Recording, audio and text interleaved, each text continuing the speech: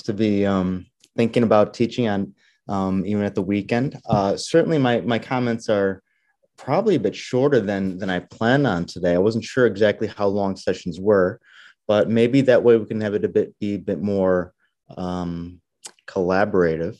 As you said, Christy, I'm from Christopher Newport University in Newport News, Virginia. This is my first year here. I teach Spanish. I'm a language person. I'm a humanist. And really my scholarship deals with cultural studies of 19th and 20th century Mexico and also literature. So that's to say I'm not, one of the things that I was thinking about is when people, obviously the motivation for me in taking part in this conference is learning tricks of the trade about kind of being part of this kind of online environment suddenly, new technology tools, new digital tools, and in a strange way, and hopefully this will be a bit of a cliffhanger.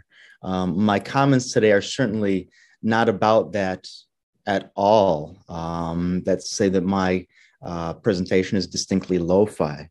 At the current time, my kind of talk is called Experts, Argumentation, and Infographics, the Presentation of Self in Online Life. And I was looking at some of the titles of the other sessions today, and someone, I forget who, had the title To Change or Not to Change. And I thought that really kind of got at what the present moment is about in terms of how much should instruction change in the online environment, how much should it stay the same, to what extent do we need to think about technology in order to be part of this kind of different changed world. And certainly, of course, obviously the title of the conference, Pandemic Pedagogies, certainly would lead itself to think that everything needs to be technologically driven, digitally savvy.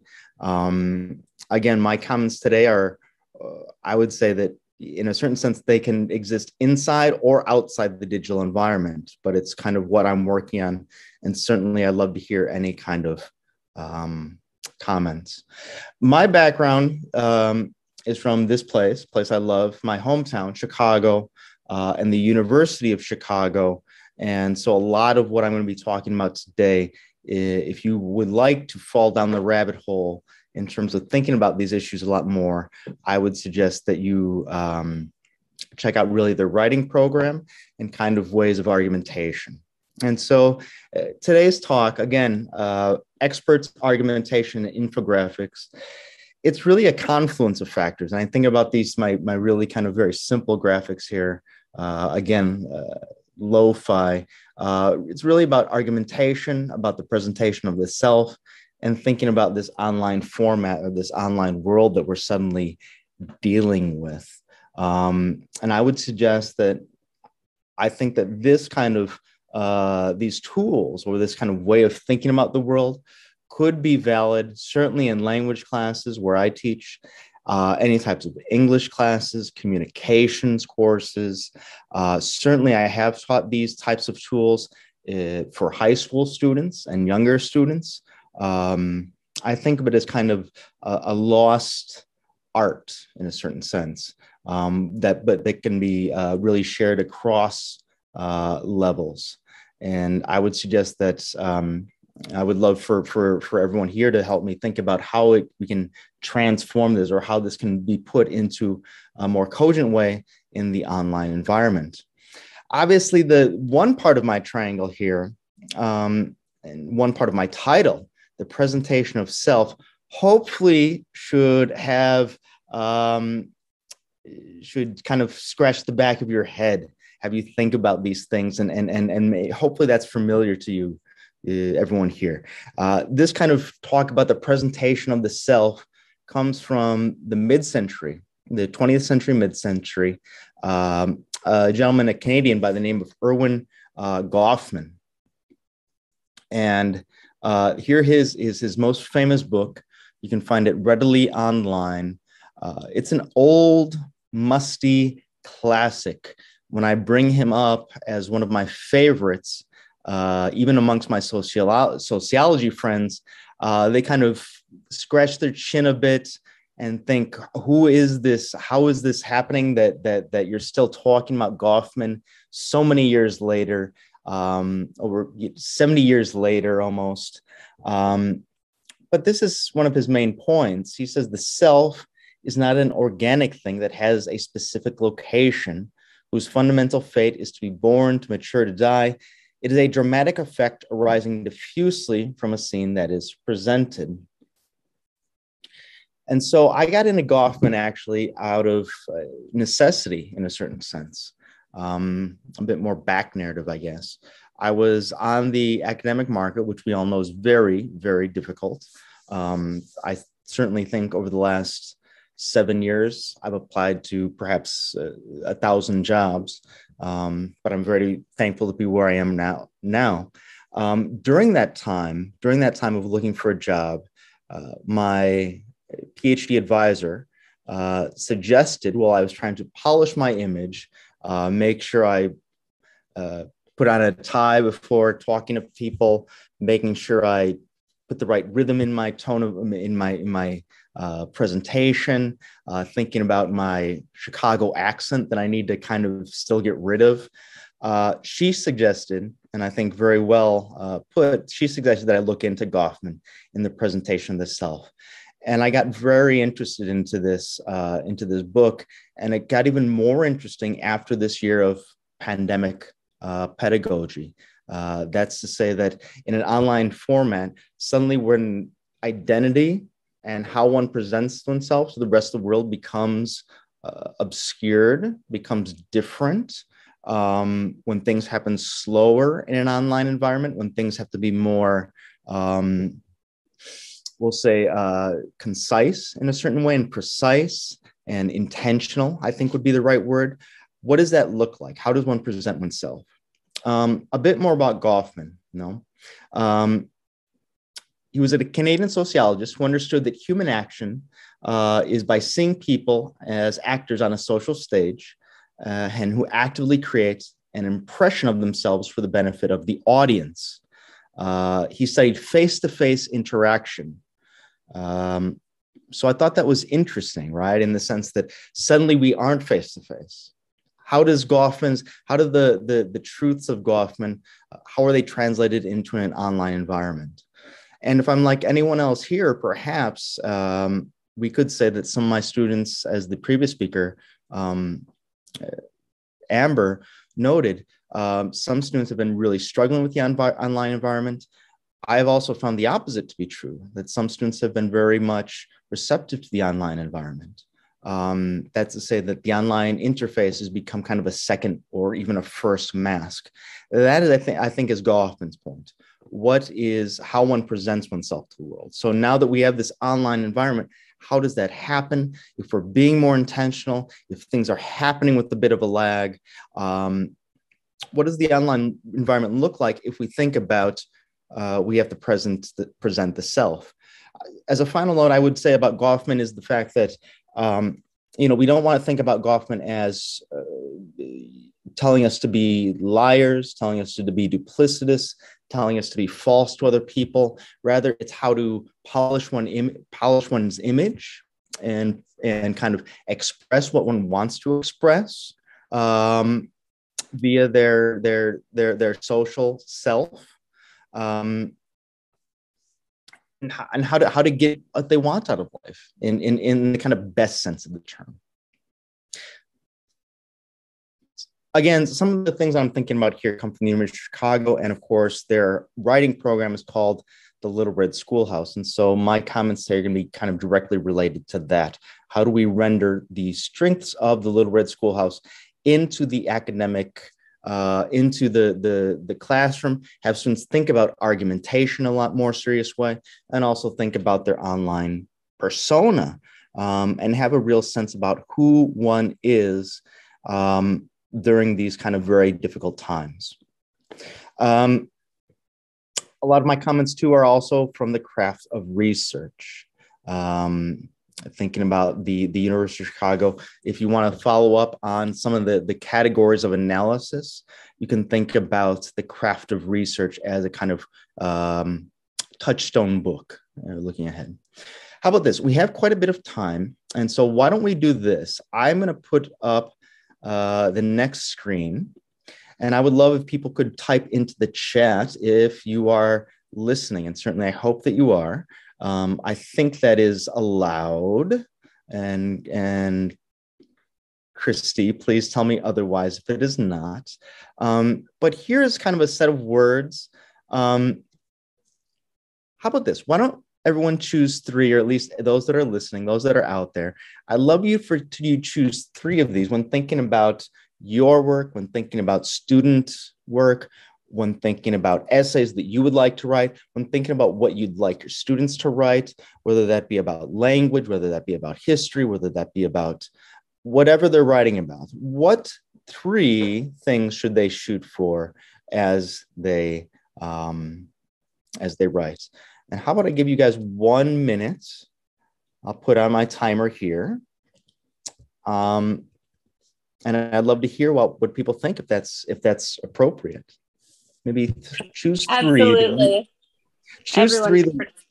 Good. No, I'd love to see what people think about. Good.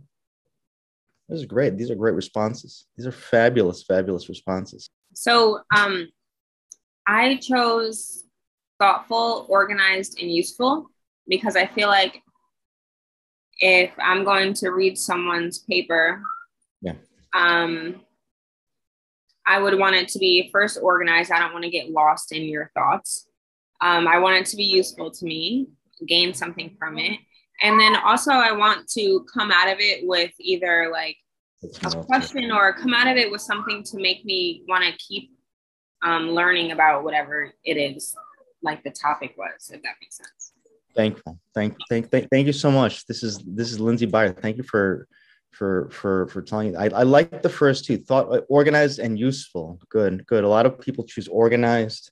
A lot of people choose organized, the British spelling. That's fine too. There's no right answer. I mean, thank you for chiming in, Lindsay. I appreciate that. I think if we were to listen to the kind of again, think about the Little Red Schoolhouse of the University of Chicago as a toolkit, I think we would agree mostly on useful. In terms of what is it asking you to do as the reader. There is ultimately no correct answer for these. I certainly don't know the right answer, but I really like just asking this, using this simple activity to kind of warm up students. We'll do one more quick thing here. Here's another set of words. Take 1 minute, give me the three words here, and let's see if for this, it's a bit more, I have a bit more to say about which words are, we won't say correct, but say more compelling. So take 1 other minute and I will put on my clock here. And again, Lindsay, thank you for chiming in. I mean, I suppose it depends also on the genre. Expository, narrative. Again, I'm trying to prepare my students to kind of make kind of college level arguments, right? That at least maybe won't be published, but at least would point to a publication, at least the kernel of an idea for a publication, right? A lot of people say analyze. I like that. That feels kind of sciencey to me. You know, I suspect that if we were talking to the Little Red Schoolhouse, again, this kind of toolkit of categories of analysis that one can use in order to produce kind of cogent or compelling academic writing, I would say that we would kind of shy away from something like summarize. We might get closer to criticize, argue. We might get away a bit from assess or examine, but certainly types of persuasion, right? Certainly types of persuasion. That's to say, if there's not a problem, there's not a thesis. If there's not a problem, there's not a thesis. If there's not a problem that you can say yes or no, there is no argument, right? How does this happen in the online environment? I want this definitely. I think we have something else to say. Let's try to keep this interactive still. You're the expert. Again, thinking about this moment that, of course, Professor Amber just talked about in the plenary session, this moment that kind of brings out a lot of neuroses in students. And certainly I think we've all seen that in our students. Anxiety is still quite high. The fact that I'm teaching language, masked, students are now getting sick, not with COVID per se, but rather just the common cold, but that's also anxiety inducing. I want you to feel good about yourselves today. And so this is what I agree with Amber and her assessment that we need to be not coddling our students, but actually, make them feel welcome. I want everyone to think about what they're an expert in today. Something that you can feel good about. You can pat yourself on your back. It can be as mundane as you would like it. It can't do, let's say we can't do anything about language. We all know that we're language experts. It can't do about teaching. Anything at all, anything that makes you feel good, whether that be dusting your house, whether that be using leftovers, the mundane tasks of the everyday, something that you're really good at, that no one else maybe knows about you, those kind of quiet moments in the day, singing in the shower, maybe, something appropriate, but also simple. And so I'll give you guys 1 minute to make that happen. And we'll see if we can get any interesting answers, anything at all. Thank you, Lindsay. These are awesome responses. We need to meet in person, obviously. I'm horrible at Monopoly. I'm absolutely horrible. I would like to know your secrets, maybe at some future time. But I'm after school naps. That's another great. Thank you, Jenna Rose. I'm an expert in after school naps. I suppose that's sometimes I don't even get home to take the after school nap. I just collapse on my desk. So that's there too. So maybe one more. Any other thing expert? It's not as easy as it sounds. But again, something to pat yourself on the back. Budget planning. Oof. That's getting into the level of specialization. That's okay. I'm an expert in eating. That's fine with me. That's fine with me, Mauricio. That's absolutely fine. You can totally be an expert in eating. Christy. Thank you, Christy. I agree. I can sleep anywhere too. Many times in airports, cars, anywhere at all. Good. So tell me so I guess the next step, we have some really good answers there.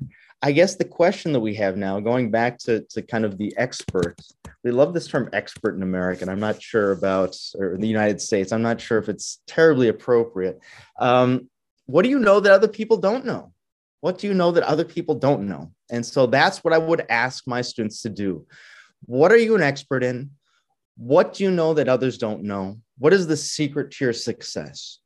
At that time, then we could either go around the classroom and share, kind of go station to station.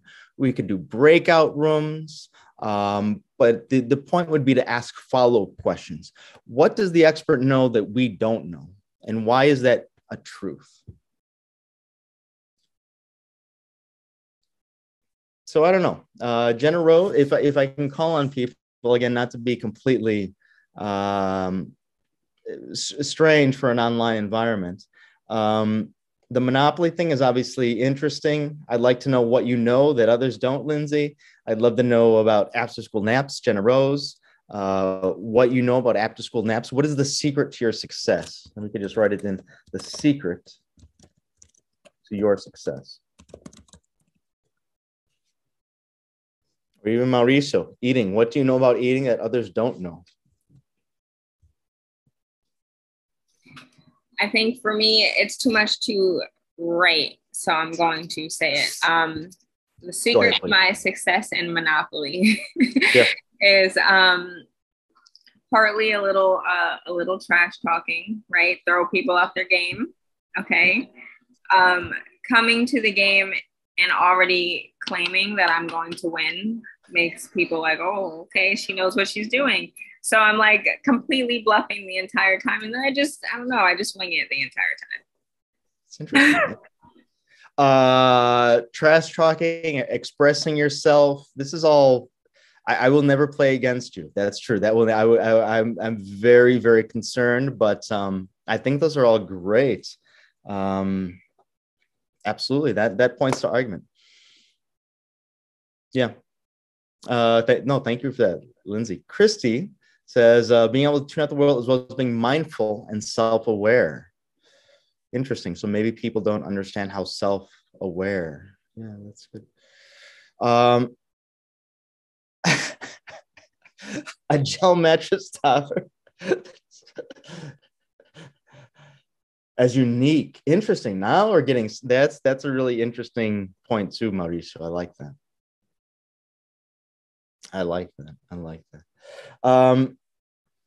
So now we're pointing at argument, right? Now we're pointing at argument, what you know, what is better.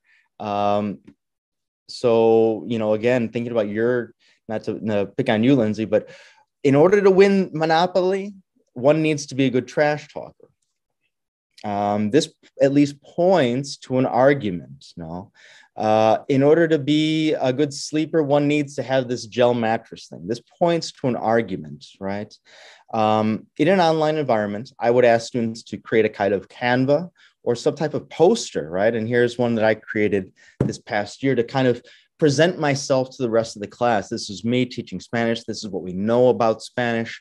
Go to Canva and create your own kind of poster to kind of self-promote. If we think about, again, Goffman's idea of the presentation of the self, in what sense are you an expert? What do you know that others don't? What is the secret to your success? This idea can be translated quite well into what the categories are given from the University of Chicago. And if I'm not being clear here, please do stop me. Effectively, what the University of Chicago gives us is a type of toolkit. The Little Red Schoolhouse writing program that was also used at the University of Virginia for many years, I think is not anymore. It gives us these terms to play around with as we craft an argument. So again, thinking about you as an expert, being part of this online environment, maybe having students create some type of Canva posters, putting them into breakout rooms, asking them to really test themselves in terms of arguments. These are kind of the we'll say categories of analysis that I give to students as I have them walk through their argumentative essays and their idea that they are an expert. So again, the theme, perhaps your theme is board games. Perhaps your theme is taking naps. Perhaps your theme is eating. What is the interpretive question? What is the interpretive question?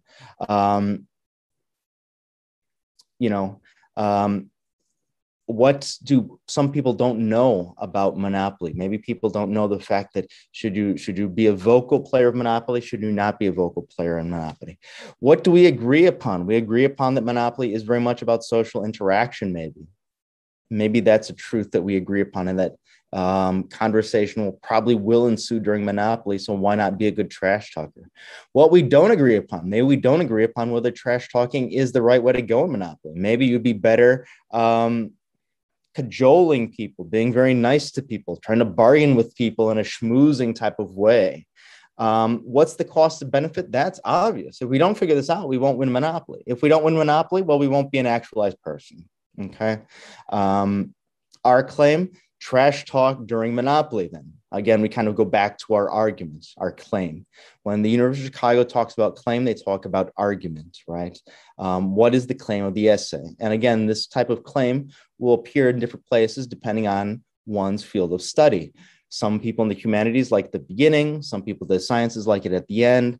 But the important thing, I think, and certainly I think this is true, at least certainly, maybe not in junior high, but certainly then in high school, and certainly by the time one gets to college, if you don't have a claim or a thesis, you don't have an argument. If you don't have a problem, you don't have an argument and you don't have a paper. The other categories get pretty slippery pretty quickly, and these are you need to finesse these, and we'll see about how we kind of do this very quickly.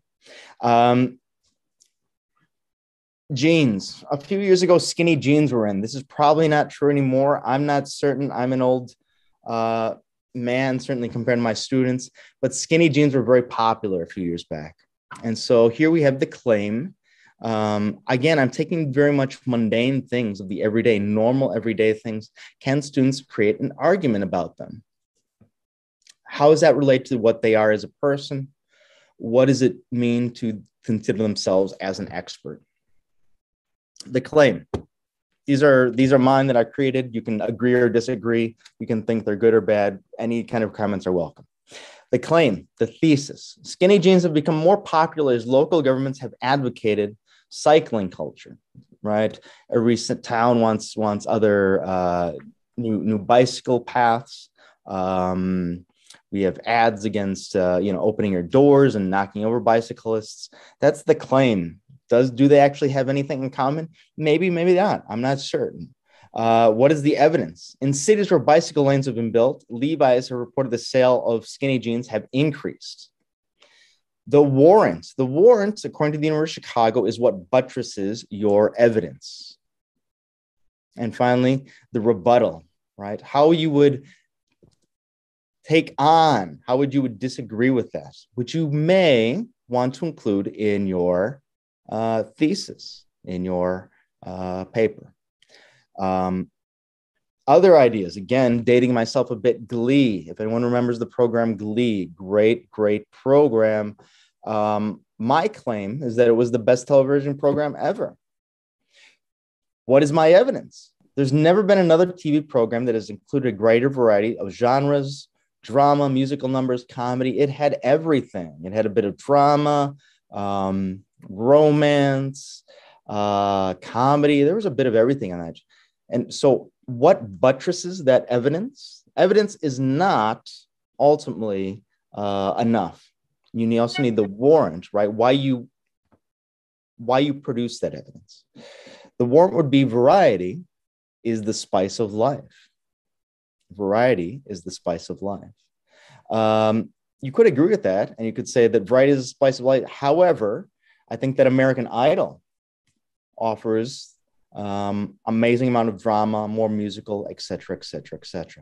And this is kind of where I want to kind of get towards kind of what I'm getting at. I think this is the one I like the best, perhaps because I'm from Chicago, but I dislike Chicago-style pizza.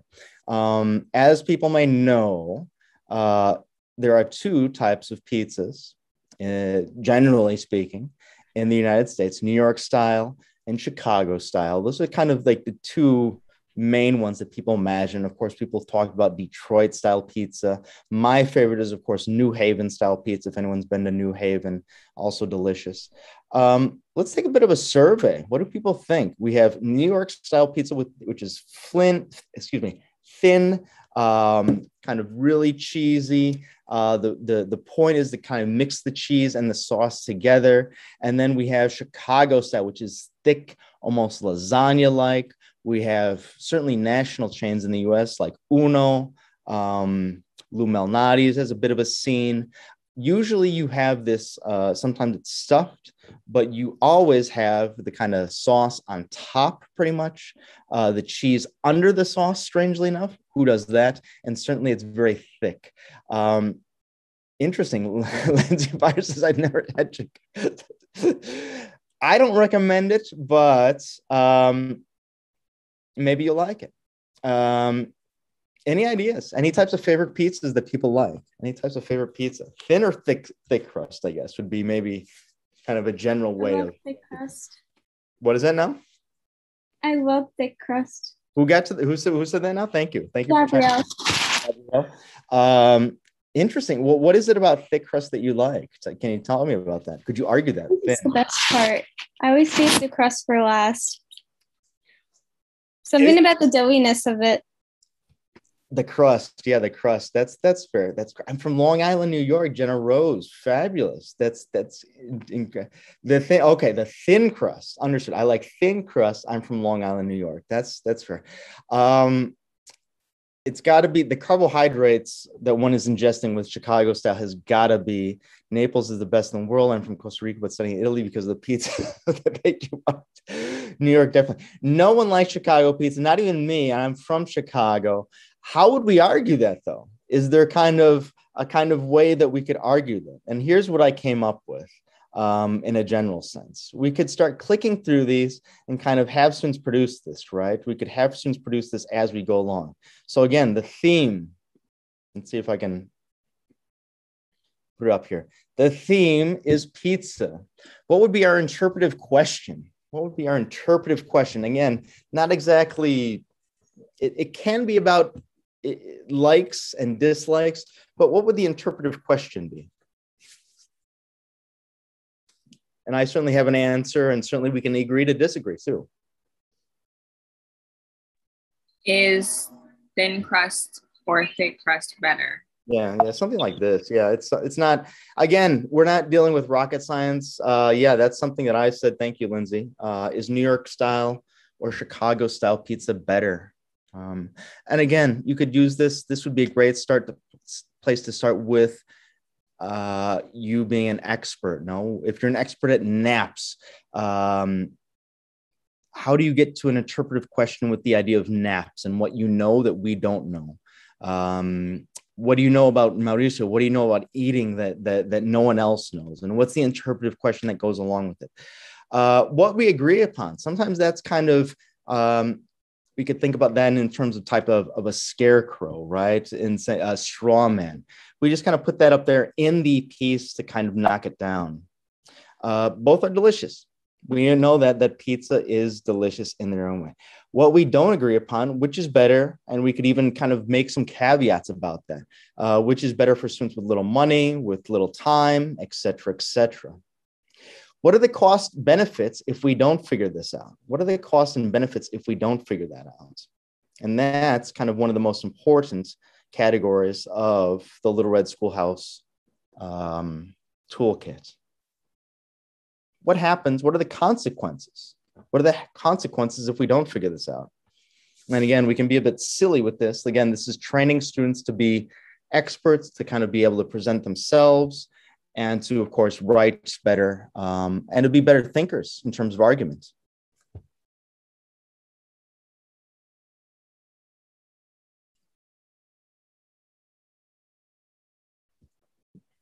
And we can be a bit silly.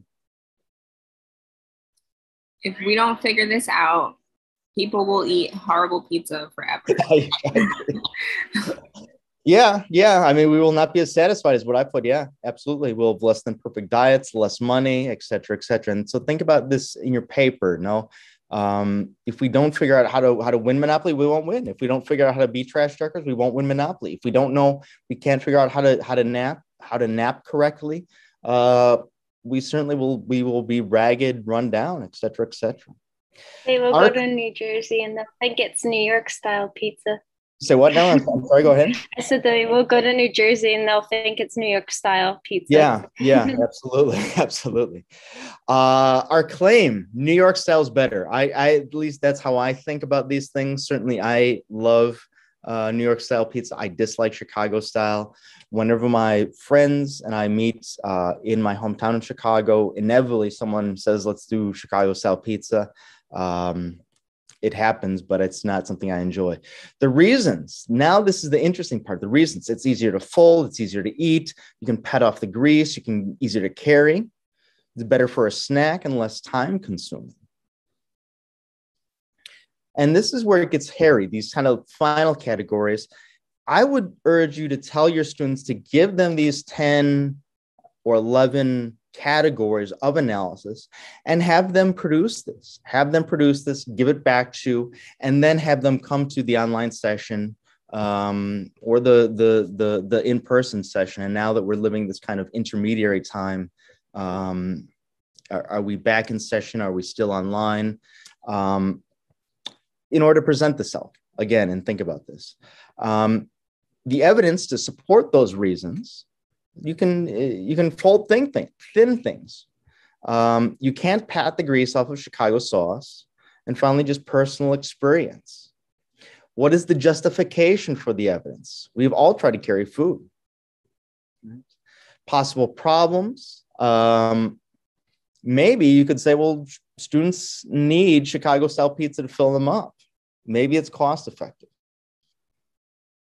And it's a possible rebuttal. It may be more filling, but you need to watch your diet too. So maybe maybe a type of rebuttal, thinking about your great example, Lindsay, maybe it's good to trash talk during Monopoly, but at the same time, maybe at the same time, you could really make people kind of angry about that. And people would really walk away from the game being hurt. And so it's about forging an interesting argument and making people work for that argument in order to be able to present their self. And again, for me, I'd love to think about how to kind of branch this out into one's kind of online persona, whether that be a Canva poster, whether that be a type of PowerPoint presentation, how that would work in the online environment if you could have students make avatars in a certain way and to have that avatar be an expert on these themes. But the idea is, again, kind of lo-fi, how to make cogent arguments, how to make how to write compelling academic prose, but also presenting themselves in the online environment. That's pretty much what I have today. I thought I was presenting for only 15 minutes, to be quite honest. I misread the schedule, but certainly if we want to have a conversation about anything I've seen today, certainly are there any ideas about how I can branch this out in order to refine this idea, they would be very much welcome. Maybe at like the beginning of asking questions, you have students do like a survey of if they even have tried different styles of pizza. So for instance, like if you're talking to like fourth graders, they might have not had Chicago style pizza. They've only might have just had the pizza down the road.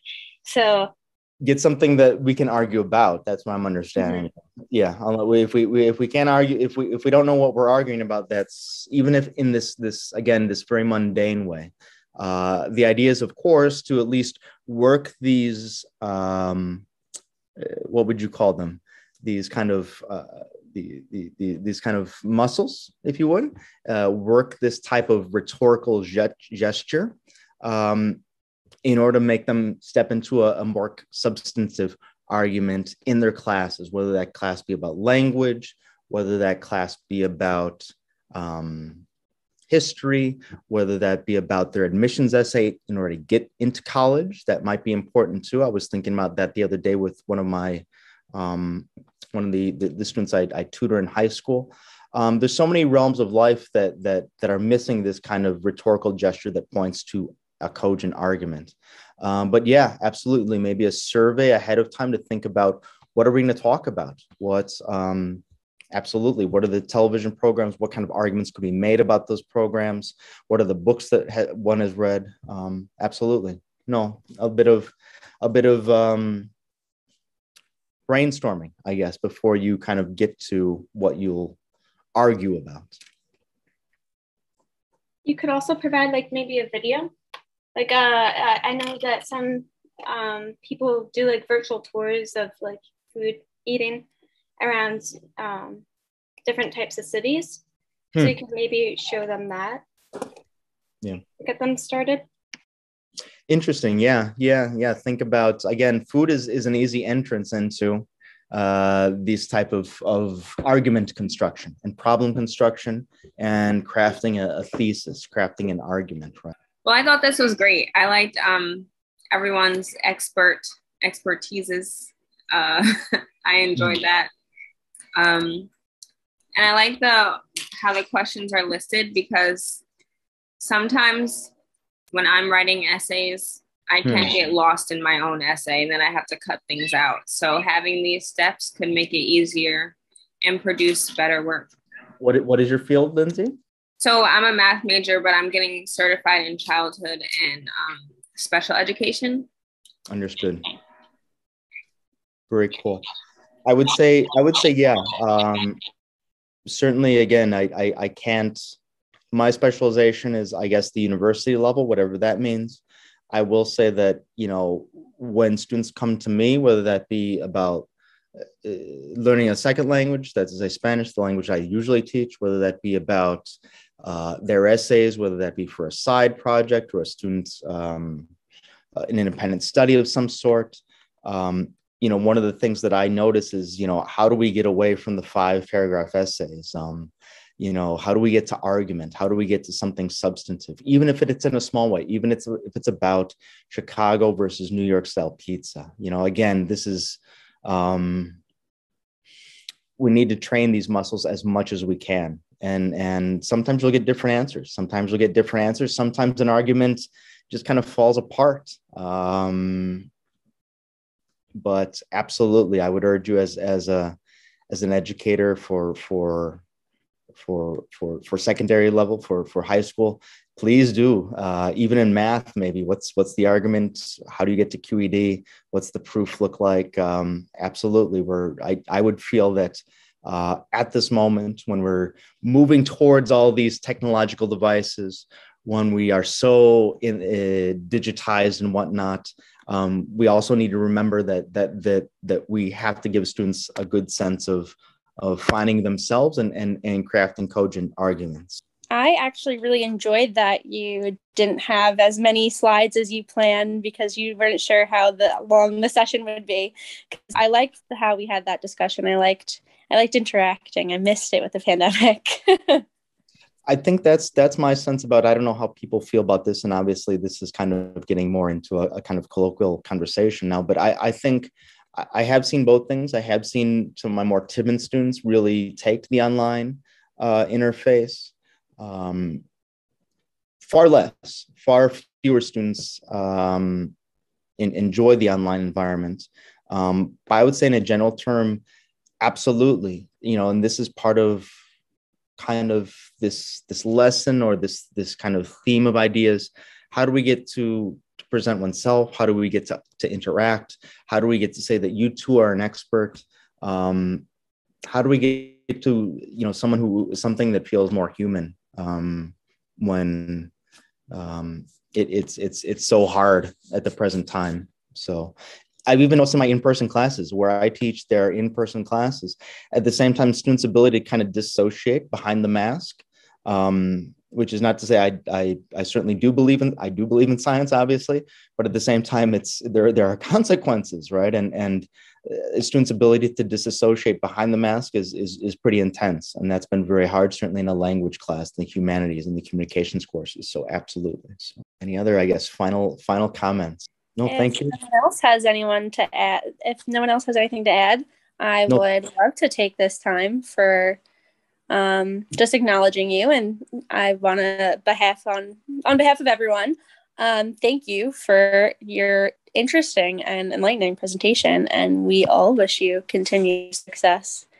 No, thank you. Please do write me. My email is there. Please do reach out. I'm on LinkedIn. I'm on academia. Certainly, again, I didn't think my presentation would be this long, but hopefully there's other interesting presentations to get to, and certainly I love to share my thoughts and talk with other educators. So thank you so much. Absolutely. Thank you so much for being here. Thank you. My name is Mauricio Navarro. Actually, I'm from Costa Rica, but also representing Italy, of course, because I am part of the Italian KDP chapter and also a PhD student in Italy. So today I'm co-hosting this workshop together with Professor Santiago Lopez, who is also here and who is also from Costa Rica. So let's take a look. What we are doing here is to share something that we think it's really useful as everything that has been shared in this conference so far. So we believe that this is an educational experience that really needs to be shared. But also we want to create a space for sharing other educational experience. So for achieve this, we were thinking about a 3 moments workshop. So in the first moment, Santiago is going to share with us his experience as a teacher. During the pandemic times, he's a teacher at Costa Rica, an English teacher, but especially this innovative strategy that brings social-emotional accompaniment to students by recreation activities. So that's really amazing, that thing that they're doing at at the Colegio del Rosario at San Jose. This is the capital of Costa Rica. So this is going to be the first moment of this workshop. After that, in the second moment, also Santiago will continue, but sharing instead a little bit about his experience as not only as an educator, but also as a person, you know, like all of us dealing with all the stress that online pandemic education time brought. And the idea is to invite all of you, all of us, to share experience. So the third moment we'll be glad to hear about you. Hopefully we have enough time to the participants to share in the chat or by the camera and the microphone as you prefer to share successful or not successful experience. So we can dialogue a little bit about all of this. So for beginning, let's hear this amazing experience from Santiago and their campaigns at Colegio Rosario at San Jose, Costa Rica. So Santi, thanks for being here, and go on. Let's begin. Okay, thank you, Mauricio. Well, it's a pleasure to be here sharing my experience, my educational experience during these pandemic times that, well, it's been difficult, and I'm sure that it's been difficult for all of us. However, the fact that we are here sharing and listening from others and learning from each other, it makes me think that there's something positive, you know. Pandemic times brought a lot of isolation on people. However, also brought the idea that we really need to get closer. So, and if we get closer through education, I'm sure that we are going to be able to build a wonderful thing. So these kind of spaces are extremely positive for us as professionals in education, but also for our students, because we are going to be acquiring and sharing important information and applying important techniques and strategies into our institutions. So, good evening, good afternoon. It depends on the part of the world you are. I'm going to start by explaining about a project that I coordinate and that was part of my dissertation project for my master's degree. And that's, well, I had the chance to apply it into my institution, and that has been, that has brought pretty positive effect on our students. I'm just going to start contextualizing a little bit the situation, and then how we started implementing this into our institution. Well, first of all, let's start like going a little bit back in the days in which we didn't have the pandemic situation. Everything was normal, normal classes, normal schedules, but then from one day to another, pandemic just came, and everything changed. For example, in Costa Rica, I remember that it was a Friday. I finished my regular classes. I should say goodbye to my students, and next Monday, we were already into a lockdown. So it was a pretty difficult and shocking weekend, and which basically drastically changed everything. So at the beginning, people and students started like just acting in their houses with the normality that we have previous pandemic. And over time, as time passed, we were able to notice that there were certain needs that needed to be satisfied, especially emotional needs.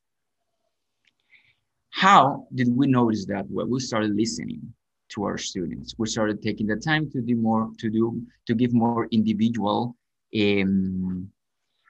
individual approaches to them, and we started realizing that some students basically thought of high school as their homes, and due to the pandemic, they were isolated, they were in a lockdown, and they were pretty lonely.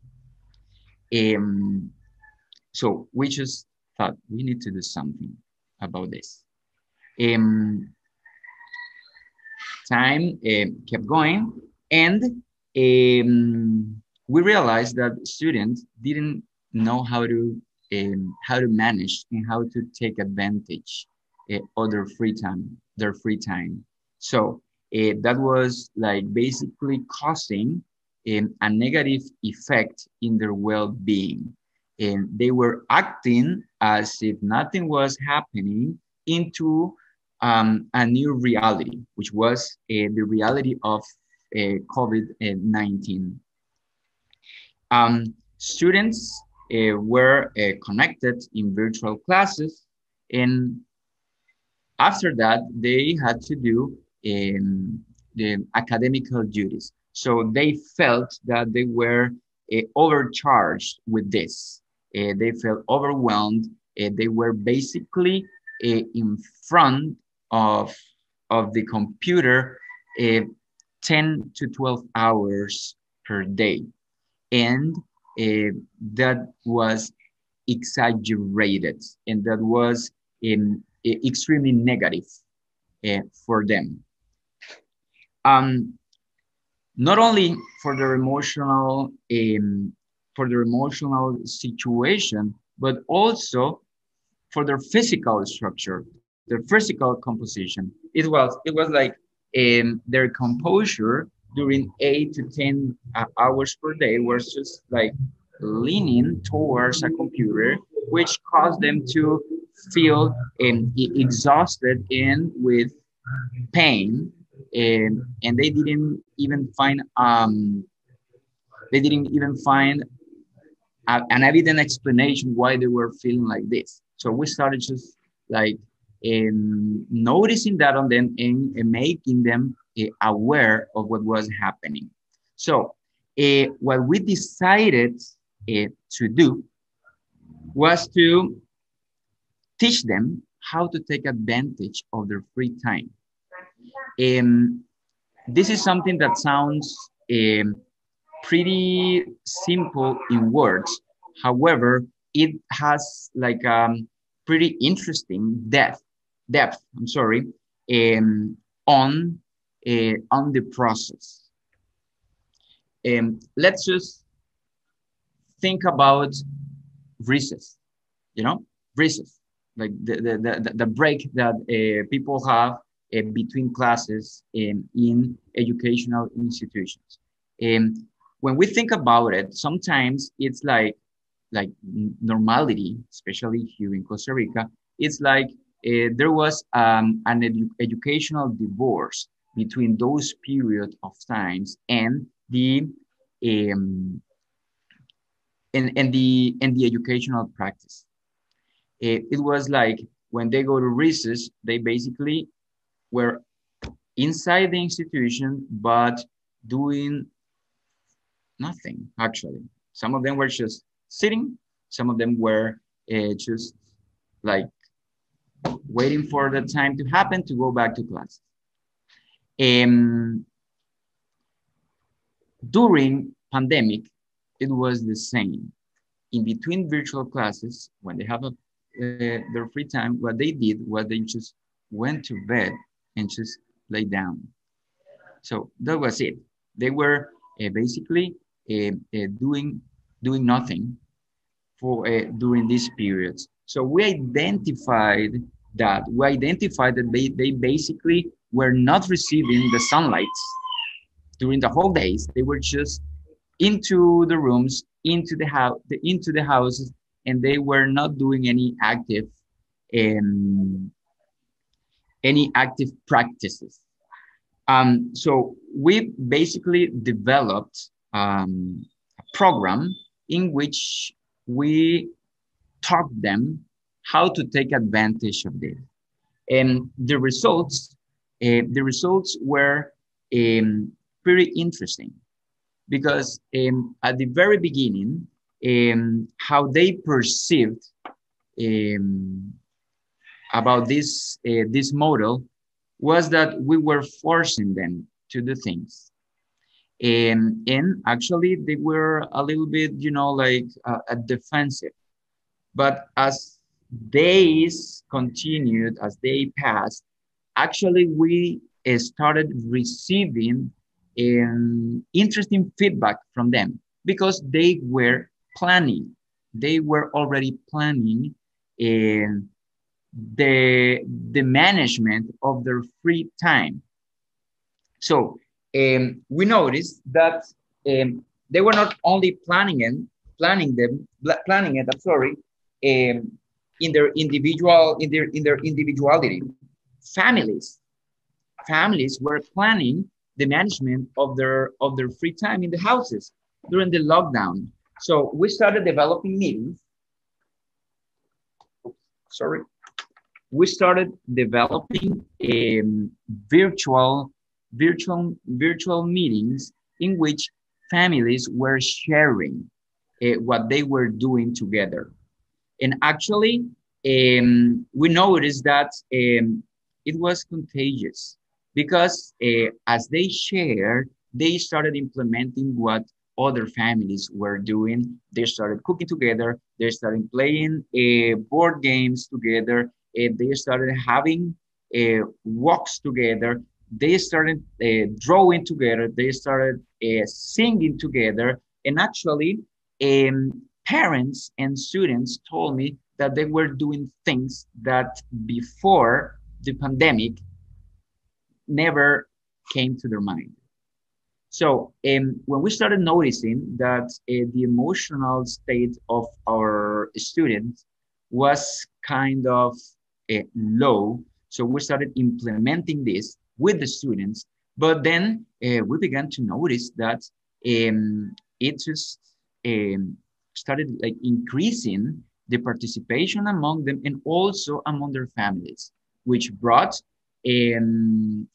unification as an institution, but from the nucleus of their houses. So that was a way in which we tackled the emotional accompaniment to our students. It was pretty positive. It was pretty helpful, and it gave us to understand a lot more about what was going on in houses.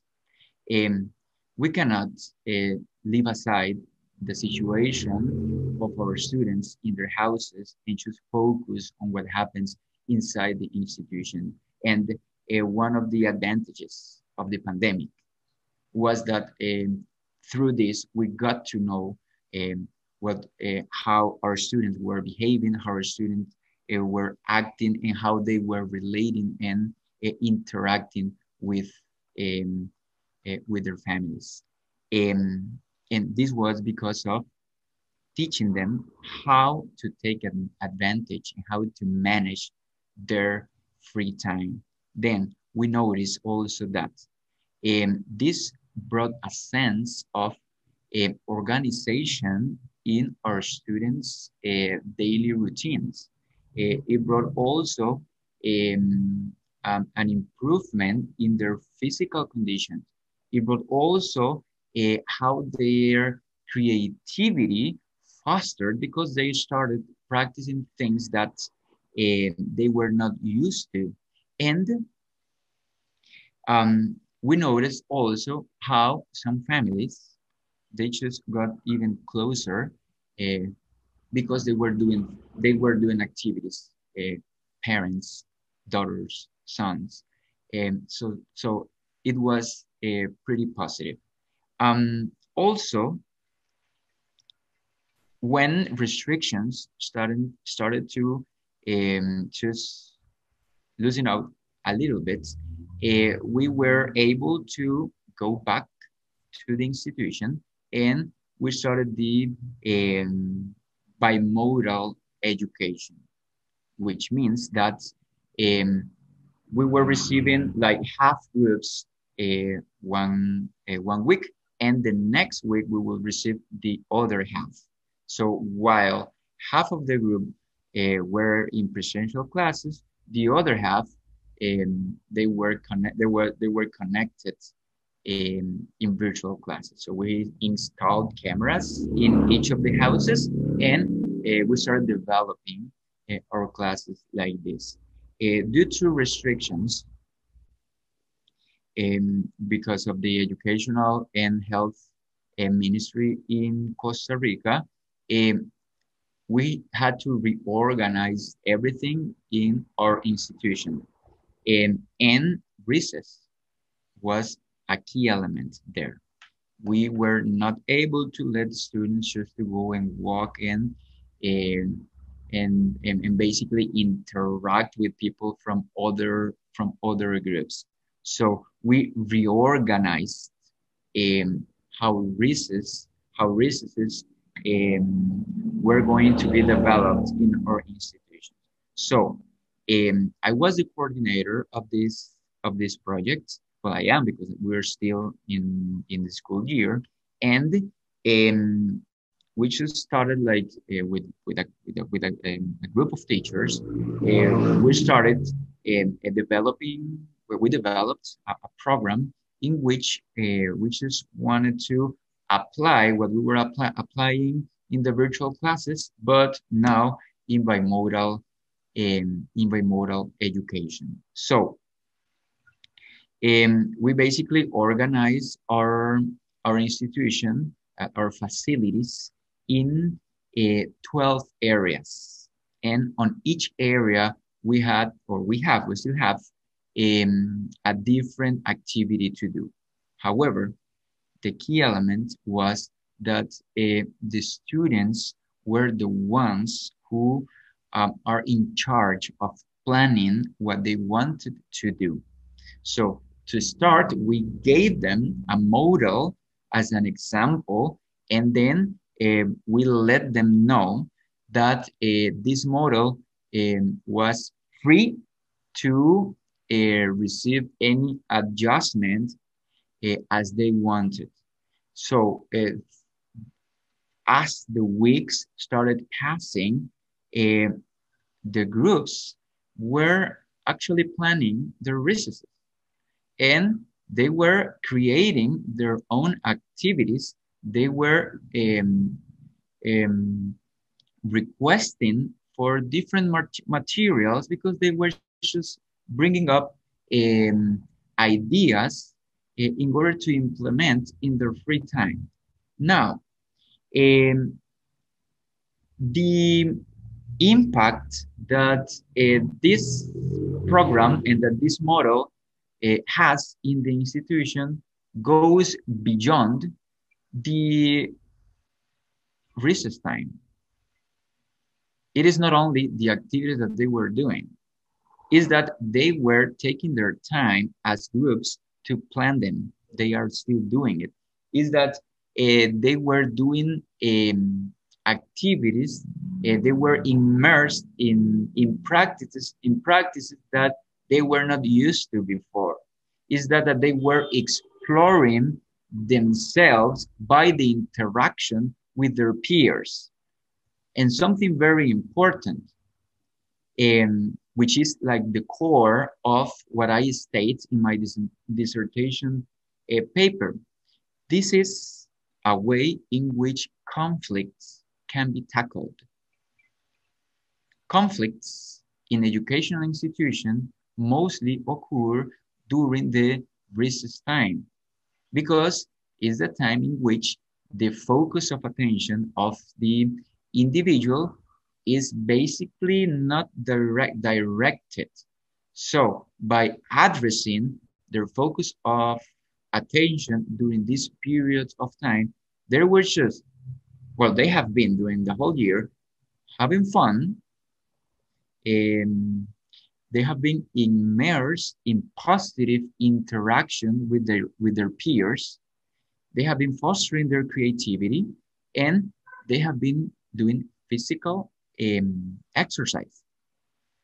We noticed that there were some students who usually don't like to practice any sports or any physical activity, and they were just getting into it because the group just basically the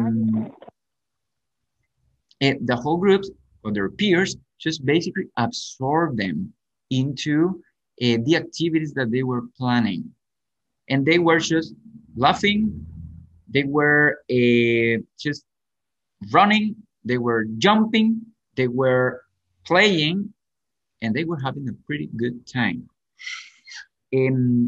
I have been able to talk to the psychologists and orientators from the institution, and even guide teachers also, because I'm pretty interested to collect data about this.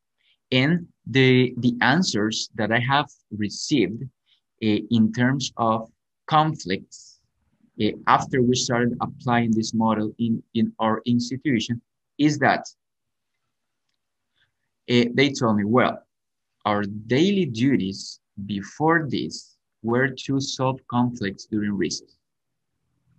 And when we started applying this into our institution, the conflict rate just significantly diminished in this area.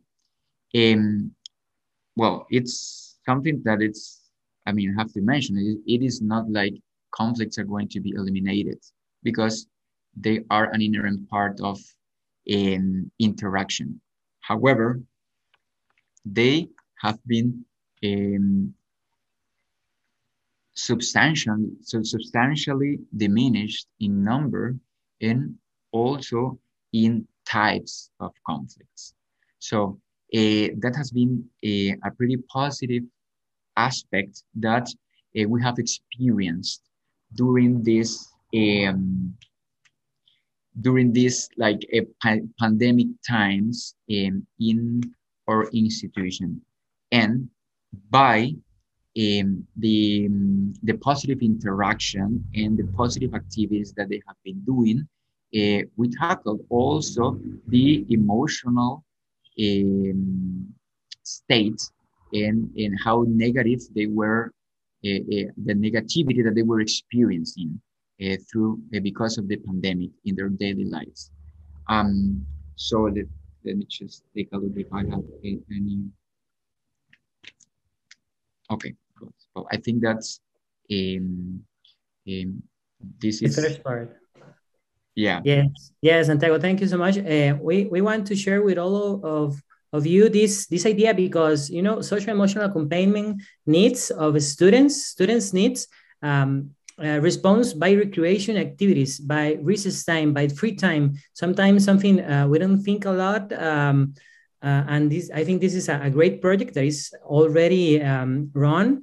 And there's also a paper research that was conducted by Santiago. So if you're interested, you can contact him. But the second part is also important for us. When we were planning this workshop, we were thinking, well, that's really important, the students' needs. I believe almost all of this conference, these 3 days, is about students' need, but what about us? What about us as educators? Our needs, because we're also human beings. We're also in a lot of stress, especially during pandemic times. Well, actually in Costa Rica, we are in pandemic times because as Santiago said, it's bimodal education, everything is different, etc. Not everybody is getting a vaccine, for example. So it's a Latin American reality. We are still here in pandemic times. So what about us? What about educator health, mental health, social, emotional needs?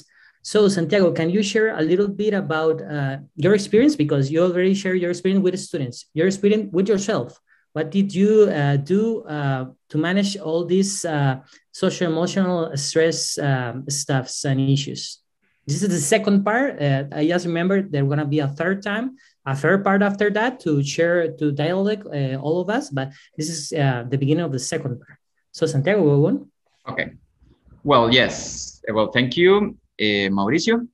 Now I'm going to talk about my personal experience, how I identified certain situations that were affecting me, and certain things that I started doing, like in order to tackle this. And I remember that the first thing that that now I see it as a drawback, and actually, which was something that I learned, but at the beginning I applied it, and actually it was like not positive, is that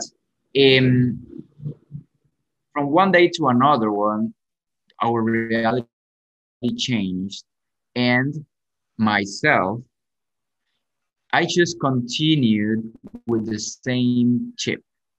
And now I just think, of course, I was using the normality chip into the pandemic reality, and there's no compatibility. I was acting the same in a different reality. So then I just found myself like extremely overwhelmed, because I was basically overcharged with my job, with my task. I was also, well, besides giving classes, I was also assisting my students and their parents, and which led me to basically slept 4 to 5 hours per day. And that was drastically affecting me in a way in which I thought that I was sleeping. However, I was not resting. And I'm sure that some of you or all of you experienced similar situations. So I just started noticing that my circadian rhythm was totally, like, basically it went crazy. And I just, what I did, I just, one day I sat in my desk, and I just established an order of priorities. And then I did the first draft. And I remember that I put like, well, I have to suffice the academical needs of my students. I need to really like help and get meetings, and try to tackle certain situations and certain problems that the families of my students are experiencing. And then I put, well, I have to sleep more. I have to get more free time for myself. And then I just started watching that draft, and I see, well, my gosh, this is my set of priorities, but the real priorities, I mean, the priorities in which I am directly immersed are at the bottom. So I just basically erased everything that I've written, and I reorganized it. So I put myself on top. Then I realized, okay, yes, I really care about my students. I really care about their families. But if I don't take care of myself, I am not going to be able to help them in this situation. So I basically learned to put myself first in order to be able to perform in a better way with my students and their families.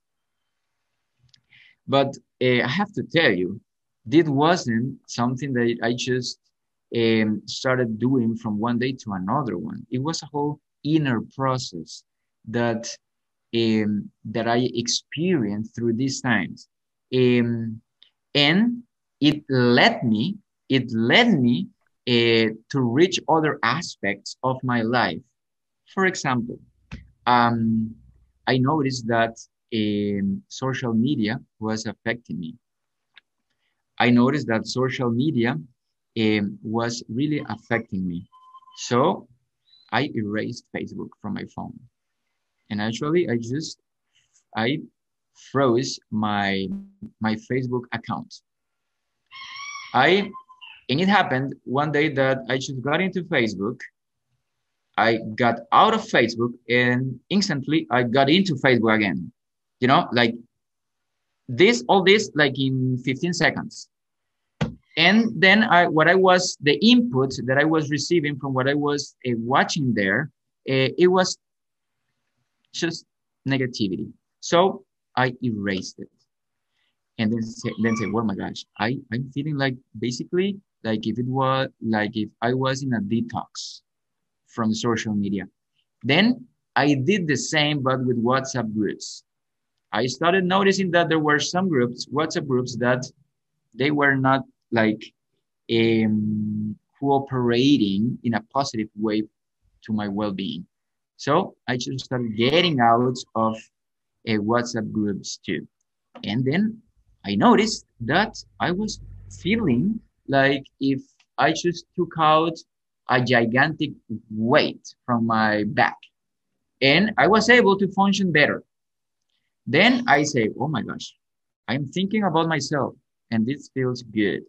So I started applying this into how I manage stress. I mean, it was not that I was not worrying about situations. It was that I really selected what to worry about, and I learned how to identify and how to differentiate what really needed my full attention and what was not important. So I started like going this and applying this day by day, until I was feeling that I was like functioning again into a new reality. But if I have to summarize this, I started feeling better until I was aware that I was putting myself first and then the rest. And it was a pretty difficult decision because of social dominance, because of course, my responsibilities. However, I just realized that I will suffice my responsibilities in a better way until I learn how to put myself first, and I will be able to perform at my maximum skills. So when I learned that, I started performing, and I know that my students in the families of my students started receiving a better attention from me. So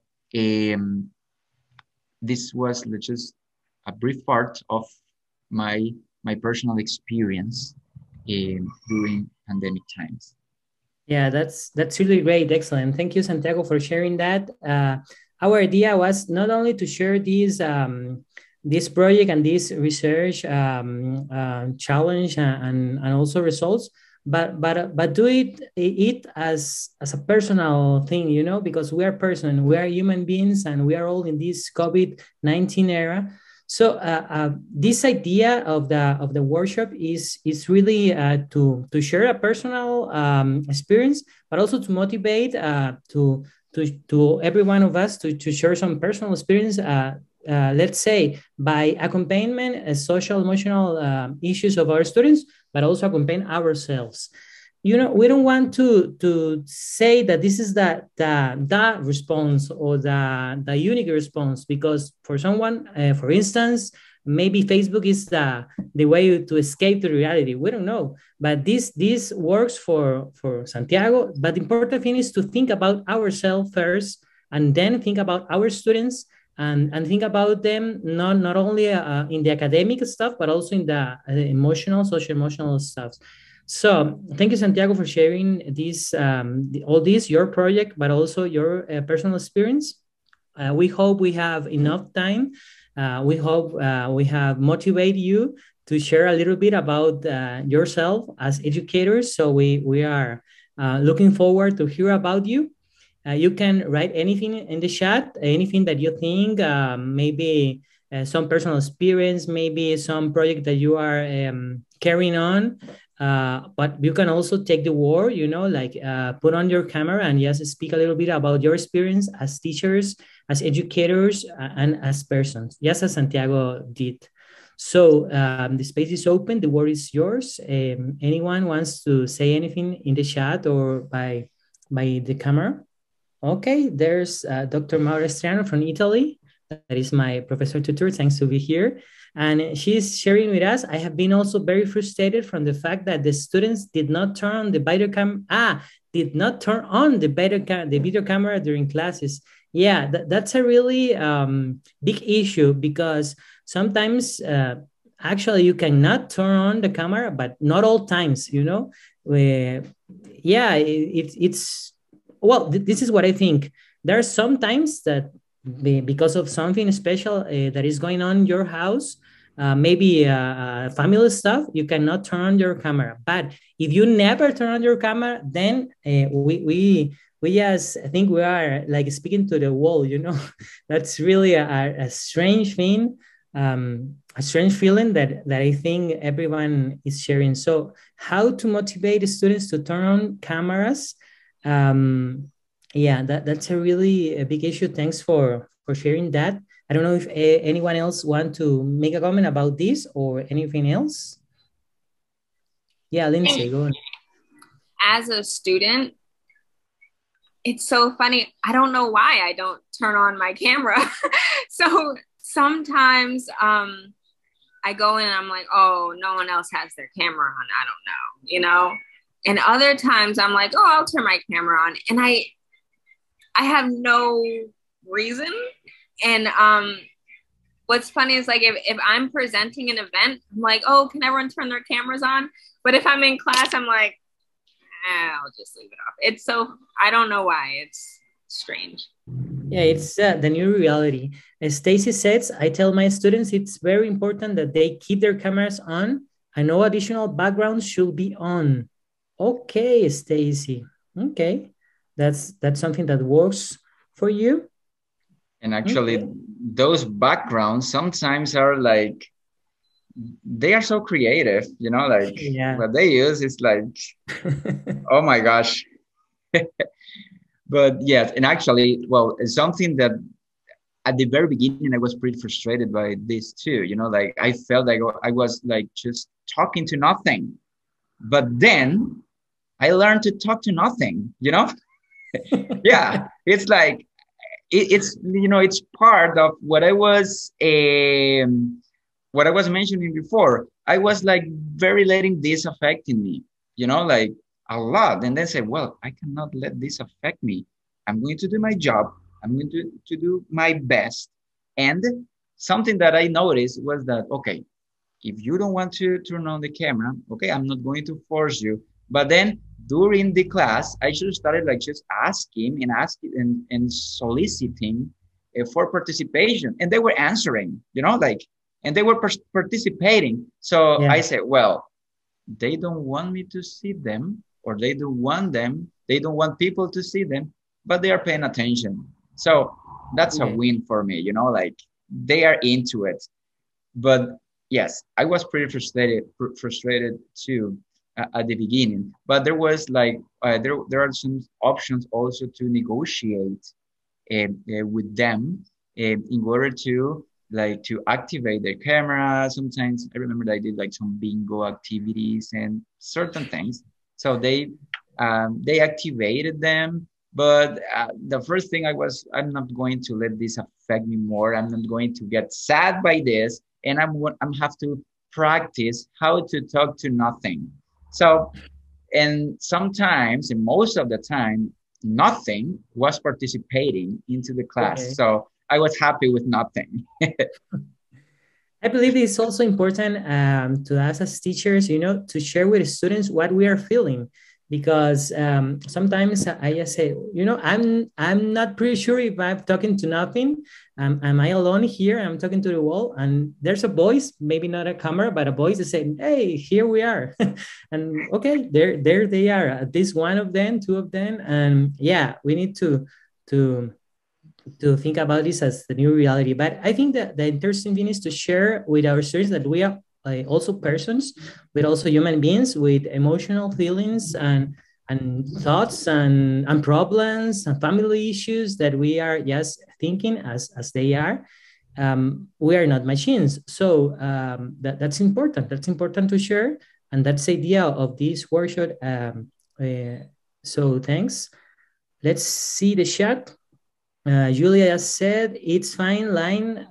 It's a fine line because, as mentioned in a previous talk, there could be other things going on that they may permit the use of the camera. Yeah, that's true. But other times with no feedback, I know how hard it is. I think we have been all, we all have been there. Yeah, that's really true. I think also I will turn on my camera if I'm comfortable with the teacher. Okay. So, yeah. Okay, that's a reality for you. I believe some students may think like that.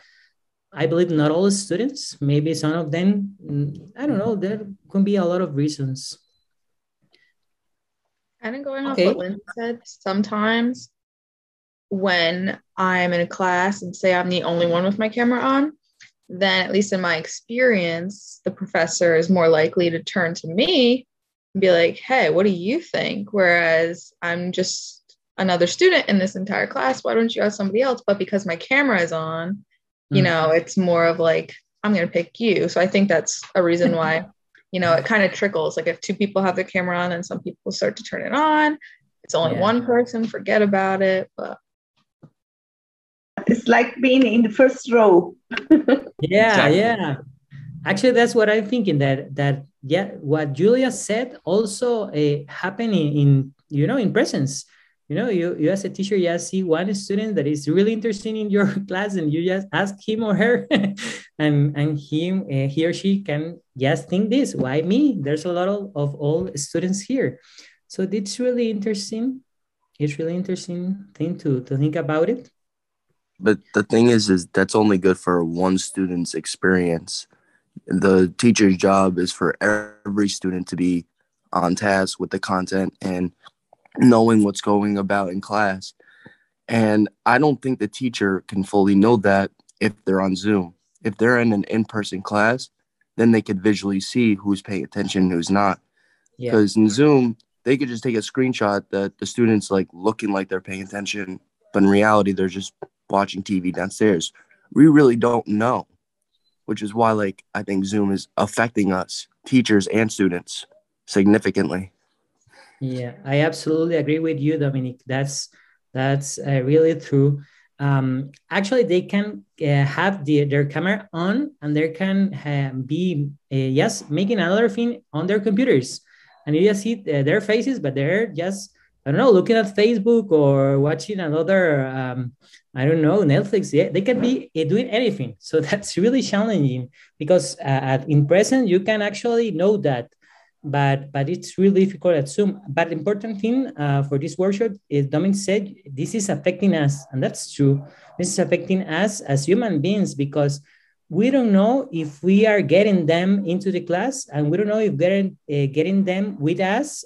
And that's really frustrating. And I share with you that feeling of frustration. Thanks for sharing that. Okay, Maria said, hello, Maria from Greece and the US. She said, not just being comfortable with teachers, but also with peers. Yeah, that's really true. That's really important. I agree as well, said Stacy.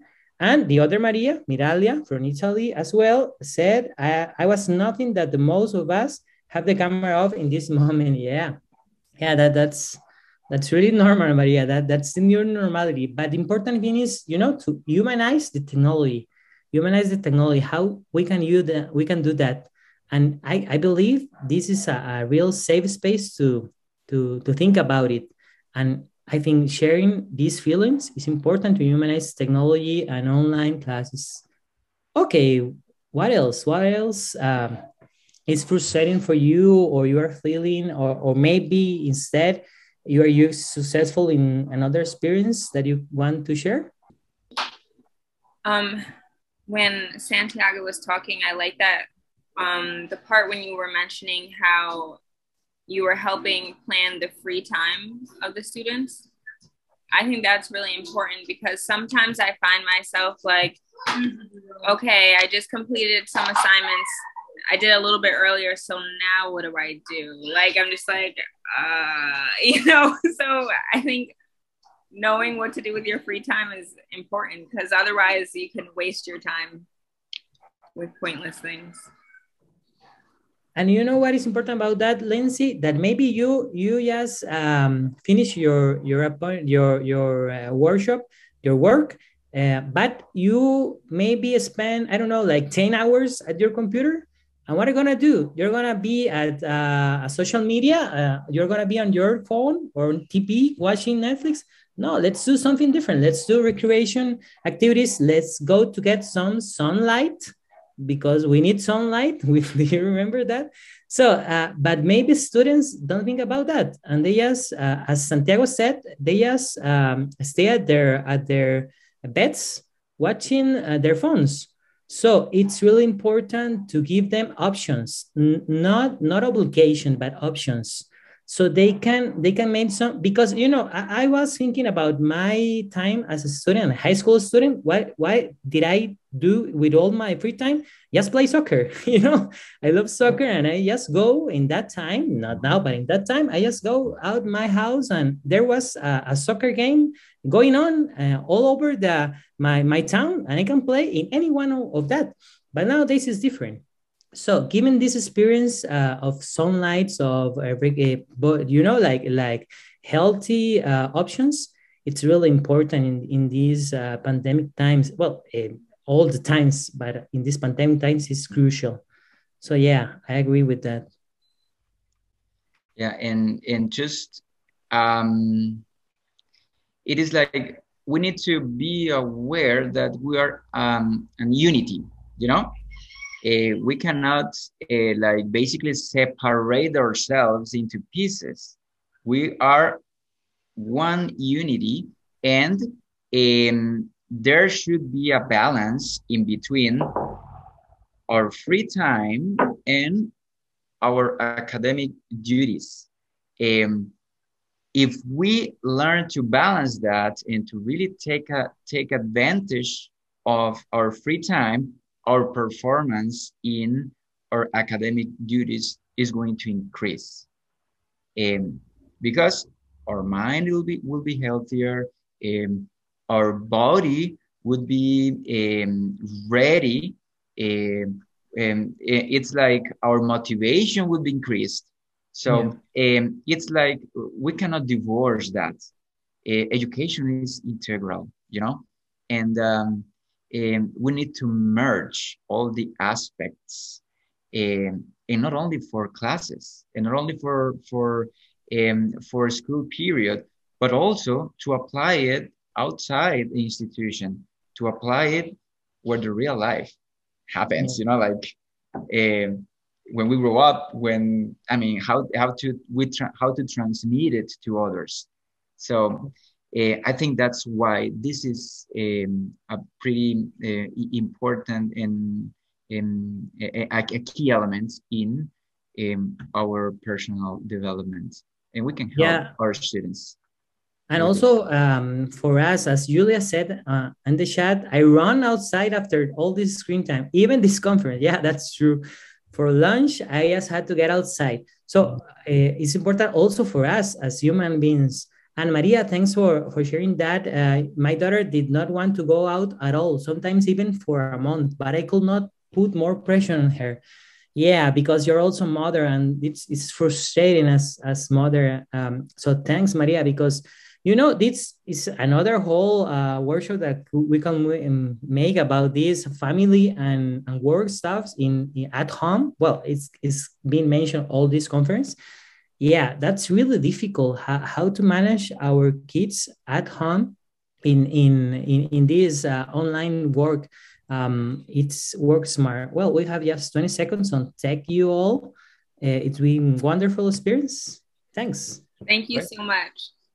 I just shared my email address just in case that if you want to contact me and to share more